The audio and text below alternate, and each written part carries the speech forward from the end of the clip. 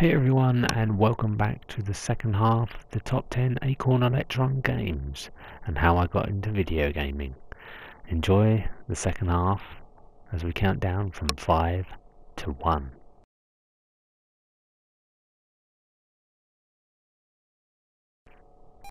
I never really thought I would like Boxer when I came across this game, but lo and behold, this one really held good memories for me that I will never forget. It was a ropes and levels game.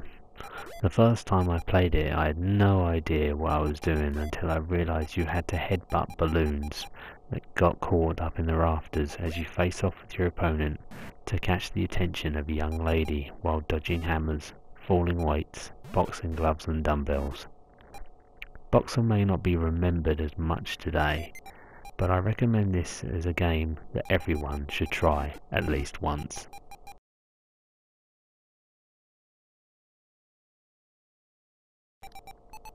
Monsters was quite a tactful game back in the day.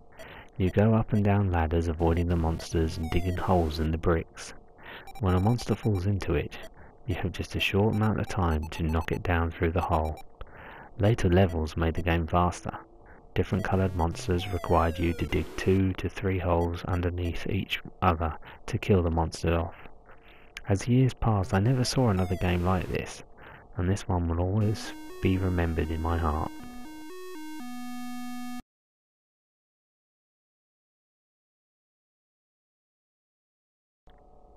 Daredevil Dennis was a really strange game, but a fun one at that.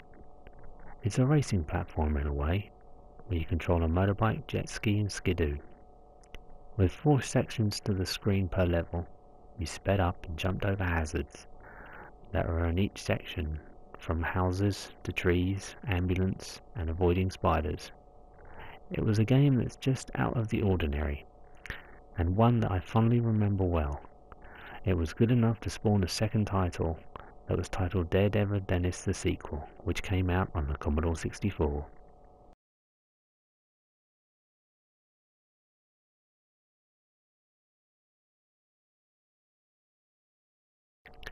Beachhead was one game that became a massive hit with me. Set in the Pacific Ocean Theatre in World War II, saw the player going through different stages where you control warships and tanks to break through the enemy fleet and destroy the giant gun placement. Playing the battleship sections was excellent, shooting down planes. I struggled at first to sink the battleships, getting the distance right on the cannons to hit the enemies in the background. Graphically, it was stunning back in the day to see this computer bring this sort of game to life. Beachhead 2 and 3 arrived on the Commodore 64, and an arcade version titled Beachhead 2000 was also released.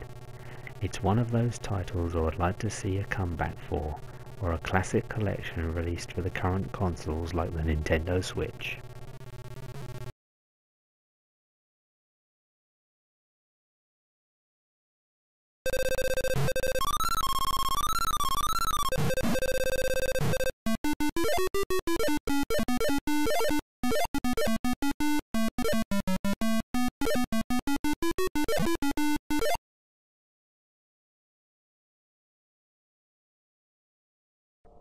This is it, the first video I ever played that started me on the journey to play more video games. Released in my birth year, 1982 for the BBC Micro, and 1983 for the Acorn Electron, Snapper was a Pac-Man clone that ticked all the boxes for me. It was slower than Pac-Man, as I would discover years later when I played the tabletop Pac-Man in a pub at the seaside in Walton-on-the-Naze. Snapper was so simple to play, eating the dots around the maze while avoiding the monsters and picking up the fruit that would appear. I remember me and my mum would play this one for hours trying to beat each other's scores. Mum always had the edge over me on this one, but it would never stop me playing it.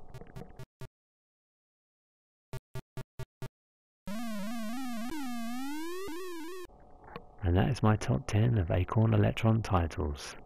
Thanks very much for watching. Join me for another RJY Plays video. Add me on PSN and Xbox. Click like and subscribe, and I'll see you very soon.